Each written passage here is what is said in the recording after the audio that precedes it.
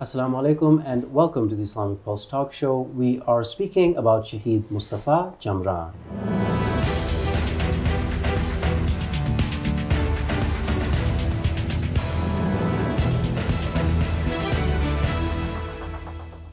Assalamu alaikum and welcome to the Islamic Pulse Talk Show. Dear viewers, we are here in the studio speaking with Sayyid Muhammad Hashimi, and we are talking about Shaheed Mustafa Chamran, a very pivotal and important individual who we see played a role in the Islamic Revolution of Iran. So let's go ahead and invite our guests and speak about Shaheed Mustafa Chamran. Assalamu alaikum. Welcome Sayyid Hashimi to the Islamic Pulse Talk. Wa alaikum assalam wa rahmatullah to you and all the viewers. Thank you for inviting me. Jazakallah Sayyid Hashimi, thank you so much for again taking time out of your schedule, joining us. We were coming up upon the martyrdom anniversary of Shaheed Mustafa Chamran, and so we thought, what a great opportunity to be able to speak a little bit about this Shaheed. There are probably many people across the world who don't really know a lot about Shaheed Mustafa Chamran, right? But individuals who, when one does a little bit of research, they really shine like stars in the history and the pages of the Islamic Revolution. So to talk a little bit about Shaheed Chamran, we hand it over to you in the name of Allah. Thank you very much. A'udhu billahi minash shaitanir rajim. Bismillahir rahmanir rahim. Wa sallallahu ala sayyidina wa nabiyyina Muhammad wa alihi at-tahirin. Again, assalamu alaikum wa rahmatullahi wa barakatuh. Alhamdulillah, we have this tawfiq to talk about this great martyr of our time, who I personally have some, connection with, because, one of the first times that I felt somehow the spirituality of a person, it was the time that I was visiting the place that he got martyred in Khuzestan. Interesting. Yes, southwest of Iran. It's in a place called Dehlaviye. It's a building dedicated to him. And he got martyred in that area, and it was so mesmerizing for me and amazing for me, and all those brothers who were there, some of the friends of Shaheed Chamran, they would narrate for us that what happened in that place and time. It was amazing for me. So Shaheed Chamran, for many of in that time I wasn't a talaba, I was a student in the university. And for many of the young Iranians, and even we will talk inshallah about Lebanon, even the Arab revolutionaries, Chamran is a symbol. He represents many of those values that we are seeking for. But to know Shaheed Chamran, we need to know Imam Khomeini before that. Interesting. Because he was raised in this maktab, school of thought of Imam Khomeini. Yes, Shaheed Chamran, even before the Islamic Revolution, was so active, and inshallah I will talk about this. He went to Lebanon about 7 years before the Islamic Revolution and started some sort of activities there. But this, personality, because an-nasu ma'adan, people are like the mines, like Amir al-Mu'minin says. Treasure mines. Yes. And they are full of treasures, but they need some miners, right? To dig and that's very well put. Yes, and to find those treasures, golds, and to refine that and to purify that, and then Shaheed Chamran is one of those gold mines in his personality. When we talk about Imam Khomeini, like what I said on different occasions in this show, is that kind of a spirituality that comes and originates from the society, not from the cave of self-isolation. Right.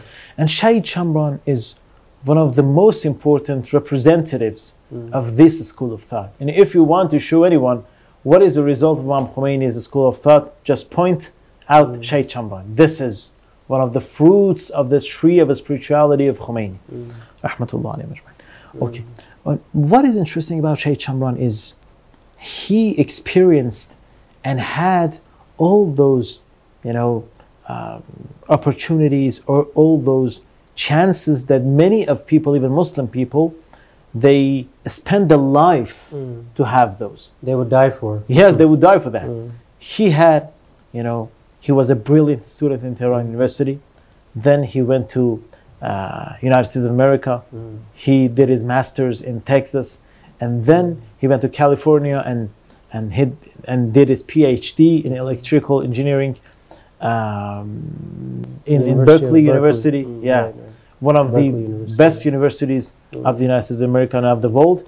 And in that time, he had the chance and opportunity to be a professor in that university, and he had the job.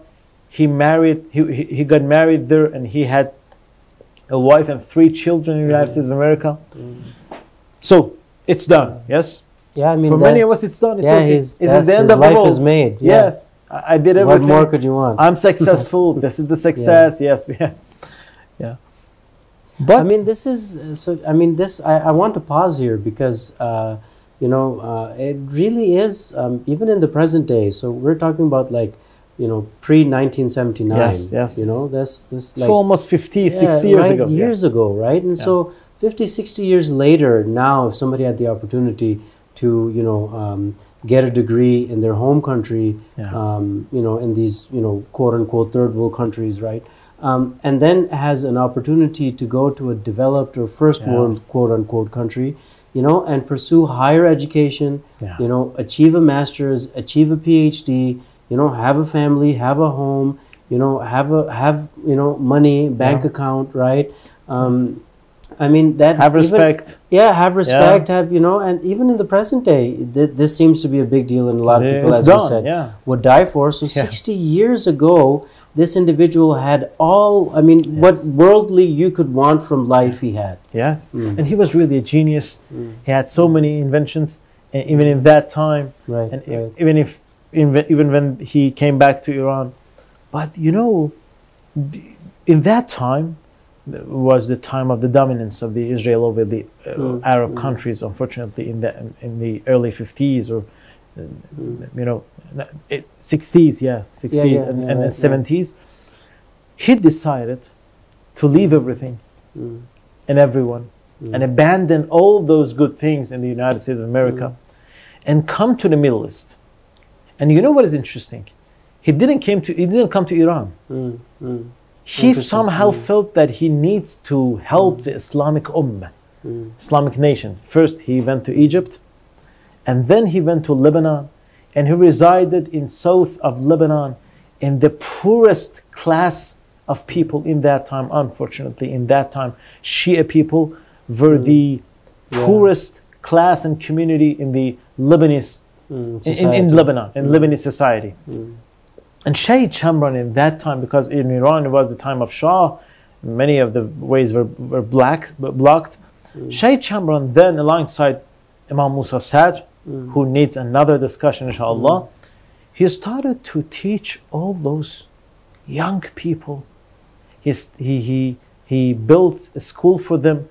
He reshaped the Shia community. He helped them economically, scientifically, and he gave them this education and this courage and confidence with leaving everything. And in that time, Chamran has nothing. He's not a professor in the, you know, Beirut University. No, he's in south of Lebanon and got nothing. And he's just an activist now, helping other people. You know, some people may say that this is insanity. And maybe they're right. If you look at this by just this worldly conception, why? You leave everything for what? And you don't know even if this activity will be successful. You don't know that. You know, maybe the government comes and ruins everything. You know nothing about that. But Chamran had a purpose, had a greater picture for Islam, for the Islamic Ummah, and that is so important. Unfortunately, some of our brothers and sisters, when they, you know, leave their country, when they leave this this space that and this place that they were born in, they sometimes become universal people. You know, we need to think about the vote, think about the climate change, think about these things. We're not just Iran or Pakistan, Iraq. No, we are this is like a big village. Yes, this global village. And I maybe hope if Western powers, if they thought like that, it was very good. But they don't. Yeah. Unfortunately. Right. For centuries, for hundreds of years, they oppressed the people of this region. Right. And now that we want to do something, our youngsters sometimes, they say, no, we are going to help the entire universe, the entire world. Okay. Which is not a bad thing. Yeah. But you need to think about this area, this region that was always left behind, forced to be behind, and oppressed, and all of these resources were sucked by those people. If I kind of add to the example, so this global village is made up of various different houses, right? Yeah. So why would you not respect and protect and defend and build your own house as a part of this global village? Yes, okay. You know, that's what they're doing. If you build that, it will right? help. Not only are they building their own houses, but they're destroying ours in this global village. Yeah. And even if you want to think universally, okay, you have to care about the history. Yeah, yeah. The history of this region. Shaheed Chamran wasn't like that. He wanted to help the human beings, the entire world, but with helping the region which was oppressed and which is the origin of the true teachings of Allah subhanahu wa ta'ala. That is so important. This is why he came back to Lebanon. He tried so hard.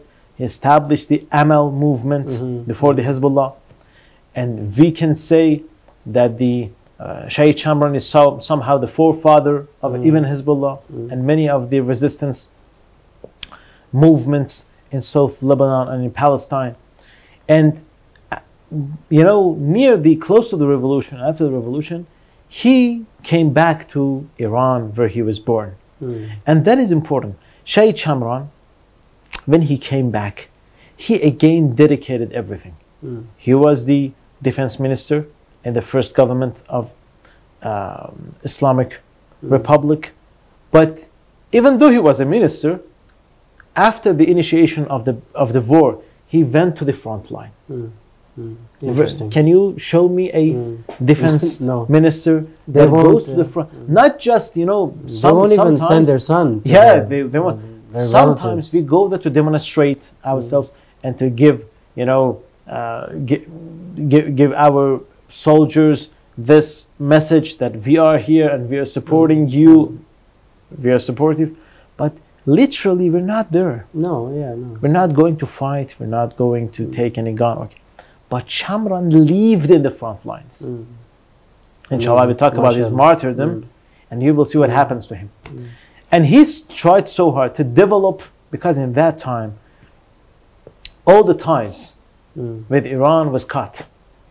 During the Difai Muqaddas, the sacred defense. Yes, in the name and in the guilt of resisting against those oppressors. So we've got nothing, despite the fact Saddam Hussein had everything. Yeah, well over 50 countries supported him in this. He was a very nasty dictator, you know, with all the principles, with all the standards of the Western liberalism, Western ideas and a school of thought. With all those standards, Saddam was a bad guy. But they helped him with every means they could. Yeah, everything. Money, wealth. With the bullets, missiles, intelligence, chemical missiles, money, intelligence. Oil. And we've got nothing. Shaheed Chamran, with his brilliant mind, this is where your expertise can be beneficial, came here and started to develop the first and basic layers of the defense force of the Islamic Republic of Iran was founded by Shaheed Chamran. Interesting. For the first time, the first submarine, you know, some initiations in creating missiles and things like that. And he was really a genius person. And he really dedicated everything. Because even when he was in Lebanon, his American wife, because he married a woman in United States, they came with him to Lebanon, but she abandoned Shaheed Chamran because it was so hard, and we're not going to blame her. Yeah. It was a so difficult the life. Poverty and the poverty. They've got nothing in Lebanon, and Shaheed Chamran got married again in Lebanon with a Lebanese sister.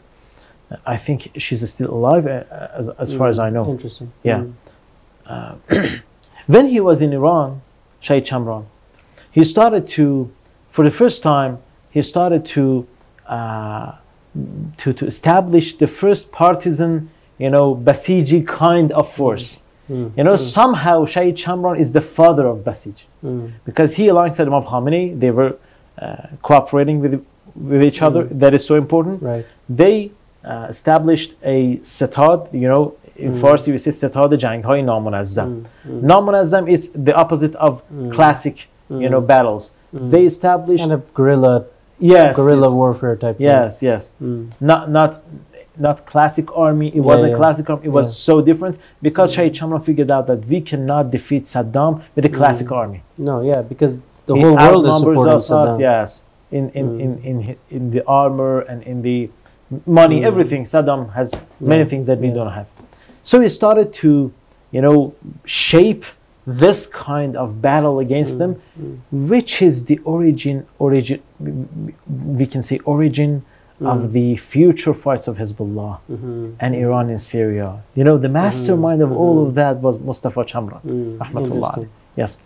Sayyid, and I'd like to ask you, in your research, were you able to kind of pinpoint what exactly it was that encouraged or drove or motivated Shaheed Chamran to move from all this wealth and this? Because I think we've already seen him move, and we're moving really quickly, towards his martyrdom, it seems. But I wanted to ask you, in anywhere did you find what it was, this motivating factor? What clicked in his mind, that made him do this great move? Yeah, very good question. Shaheed Chamran, Sayyidina, Shaheed Chamran was really a irfani figure, even before the Iran-Iraq war, and we can see that through his notes. He has different books, different diaries. A book is called Lebanon. It's all about Lebanon. And he was always searching for a powerful source of that spirituality. Right. And he saw that, as I said, through this social, societal activity that he did in Lebanon. Go ahead. Yes. No, please, But then he found this in Imam Khomeini in Iran. That is so important. Imam Khomeini was the representative of everything that Shaheed Chamran wanted. Shaheed Chamran wasn't with Imam Khomeini from the beginning. He was a young person. He was graduated from university and then went to the United States of America. He knew, for sure, Imam Khomeini, but he wasn't close in that time. But then gradually he got closer and closer and found Imam Khomeini that he has some notes about Imam Khomeini. He represents everything that he wanted. Right. So he dedicated his life in the cause of Imam Khomeini, for the cause of Imam Khomeini. I think he had this potential inside, and he could find Imam Khomeini as the source of his dreams. Yeah. Well, what I was going to add was that it seems like, so in Farsi they say, you have this dard dil, right? It seemed like he had this concern for the people. He he especially had a concern for people for his own region. He had this. I say maybe in Farsi they say this ghuyur Islami, or this religious honor, and this pride for his people, his community. Where he grew up in, his region, the Muslims, the Shia. And that kind of pain and that kind of concern started to drive him towards this side of the world, and detached him from this wealth and status and and these kind of things. And then, as you said, it seems like that concern that he had within himself for the Muslims in general and the downtrodden, and the oppressed, he saw, as you said, manifested in Imam Khomeini.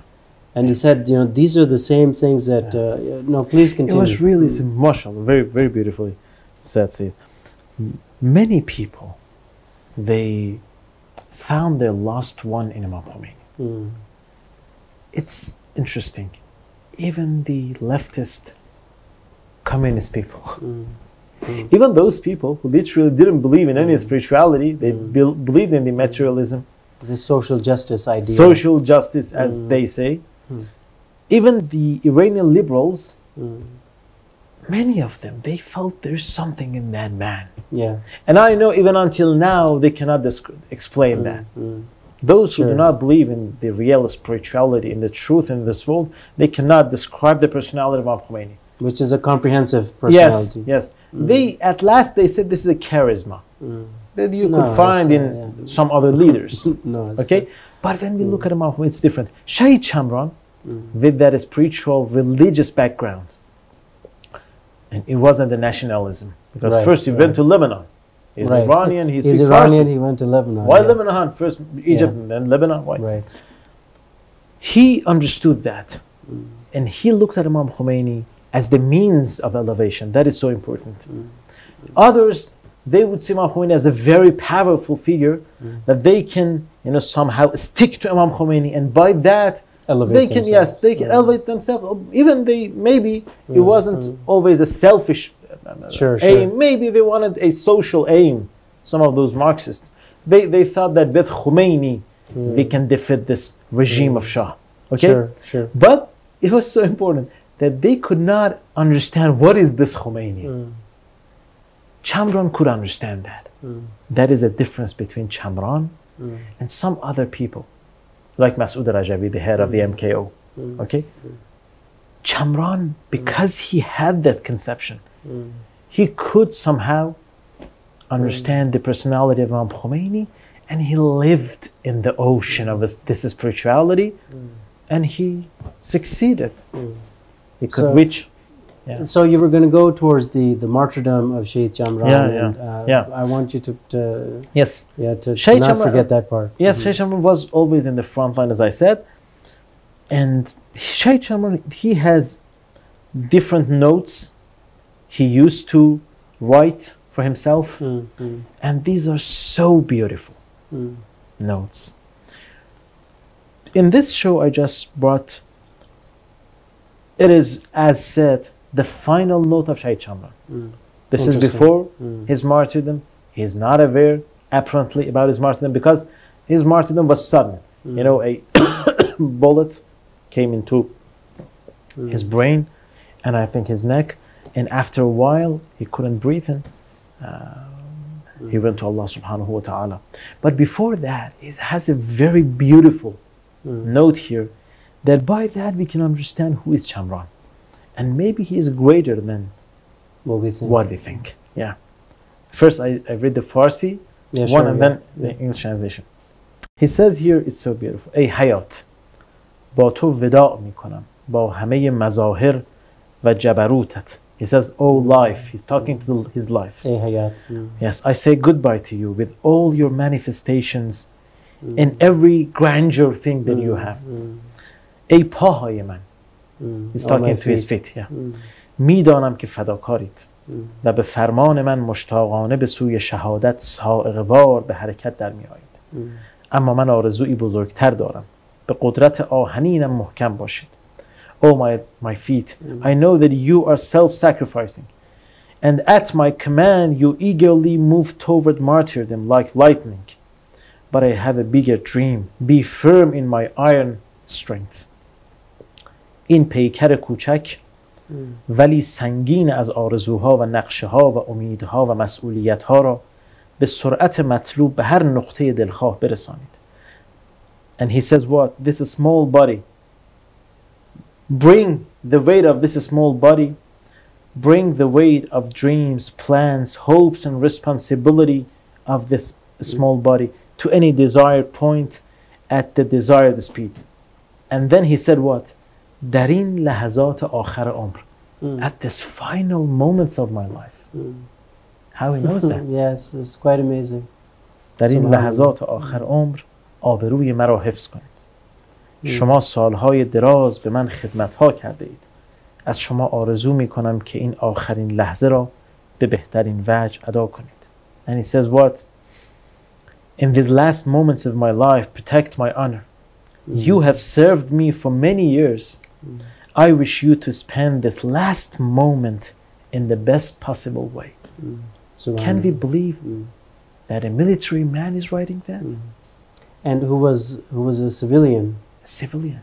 I know he's fighting. Electrical engineering. Yes, because in the fight, in the battle, you know, your heart, sometimes your heart turns to stone. Yeah. You won't talk like that. He is the soldier of Imam Khomeini. It really reminds me and he is of Shaheed Haj Qasim Soleimani. Shaheed Haj Qasim. And they are all the students of Karbala. Because in Karbala, you know, everything that you hear from the Imam Hussein alayhi salam, his companions, is soft words, beautiful words. Even though they're the most brave and courageous of fighters. And yes, beautiful words. يا نفس من بعد الحسين هم وبعده لا كنت أن تكون أبا الفضل عباس. It's beautiful. Very beautiful. Look, it was always a contradiction. That if you are doing tough jobs, how can you have soft hearts? Right. This is what we see in Amir al-Mu'mineen. جُمَعَتْ فِيهِ الْأَصْدَادُ. All the contradictions are in him.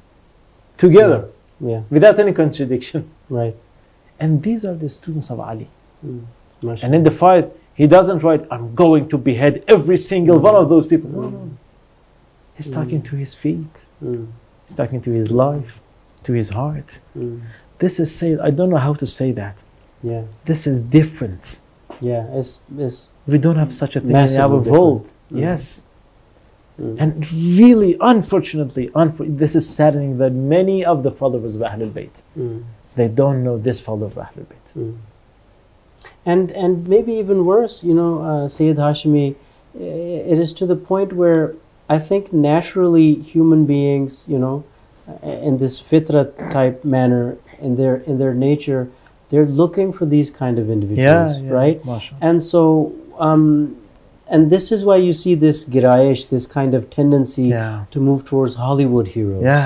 You know, and so many of us are stuck in these artificial, you know, fake, not real, you know, heroes which have their own problems. By the way, you know, whether it's ideological or they have issues in these role models that they created. Some of the fitri powers and tendencies. And so, but here we have real life.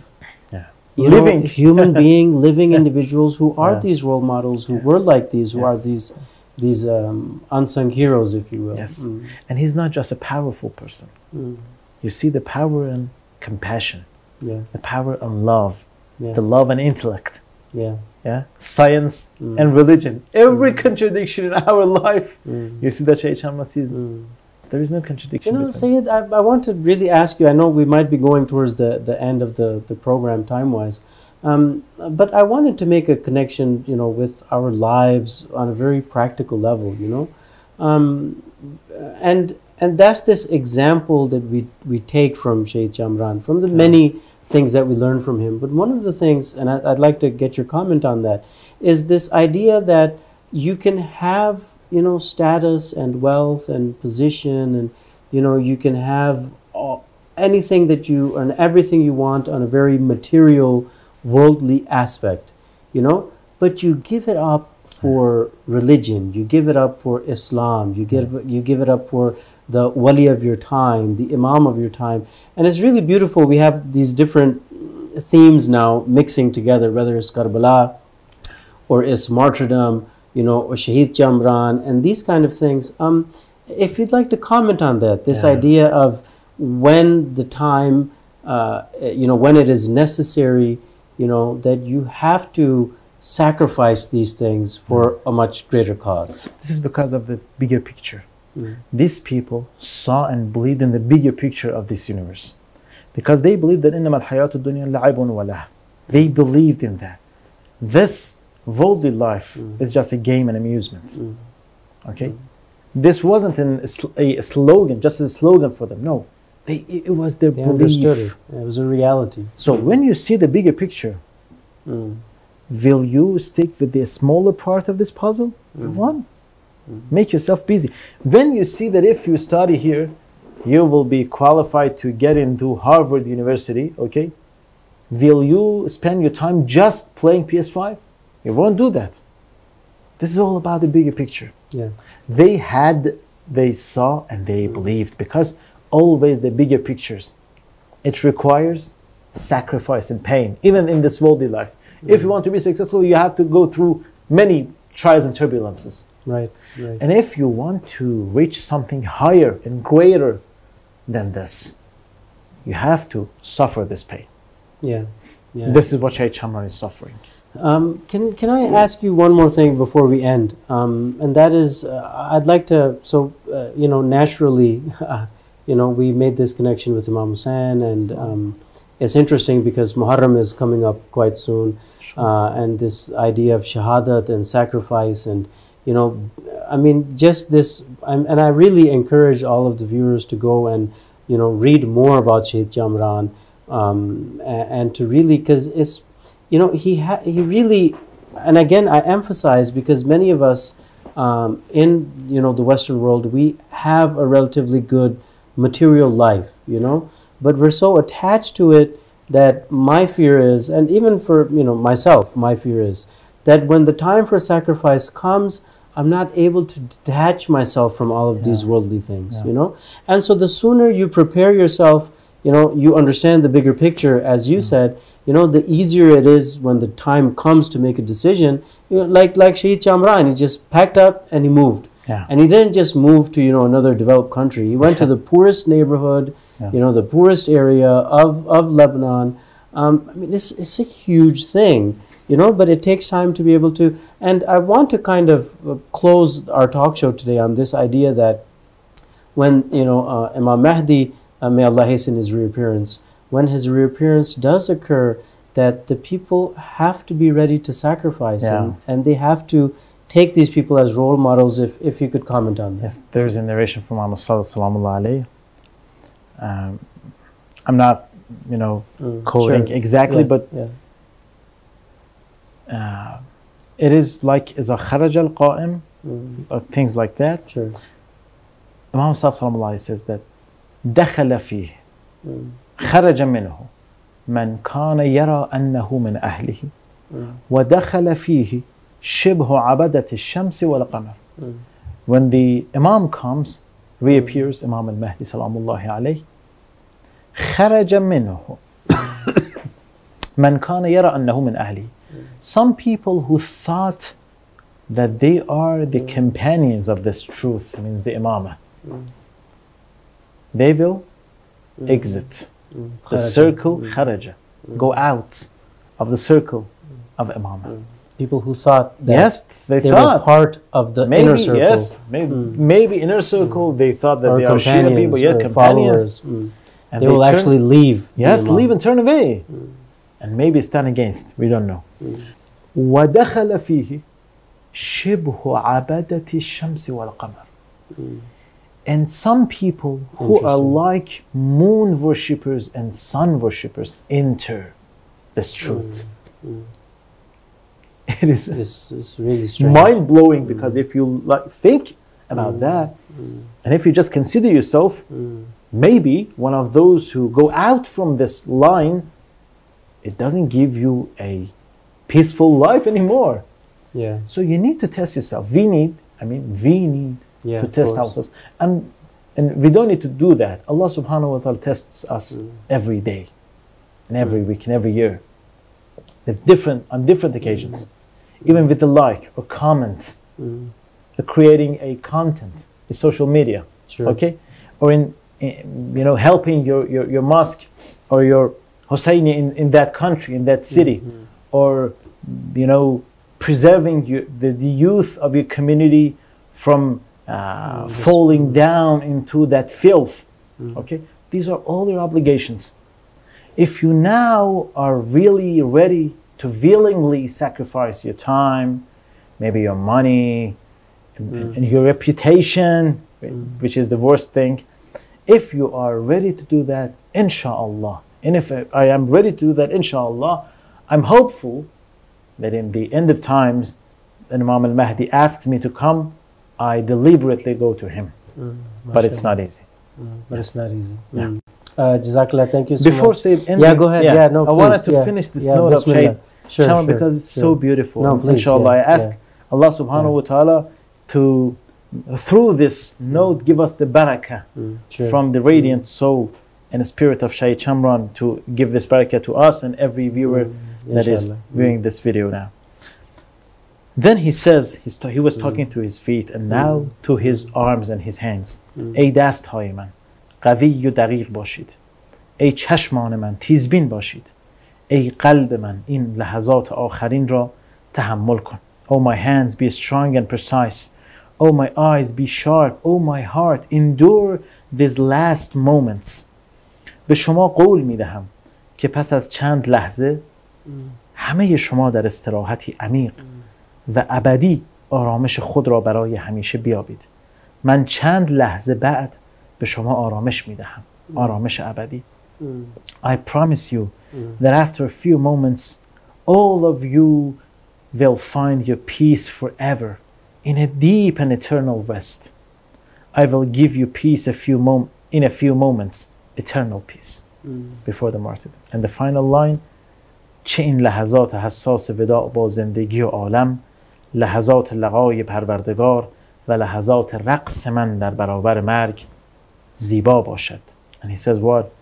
These sensitive moments of saying, how beautiful are these sensitive moments of saying goodbye to life and the world, the moments of meeting the Lord and the moments of my dance against death must be beautiful. This is Shaheed Chamran, and this is our example of today's life, inshallah subhanahu wa ta'ala. Allah give us this tawfiq to follow his steps. Thank you, Sayyid. Jazakallah, thank you so much, Sayyid Hashimi, for taking time out again and joining us and talking about this very beautiful star from the Maktab and the school of Imam Khomeini by the name of Shaheed Chamran. Jazakallah khair wa afia. And thank you, dear viewers, for joining us on the talk show. We were speaking about Shaheed Chamran, his life, and a whole bunch of other aspects and beautiful themes that came out from discussing this honorable martyr, this beautiful Shaheed. That's all from us for now. Fi amanillah, and assalamu alaikum wa rahmatullah.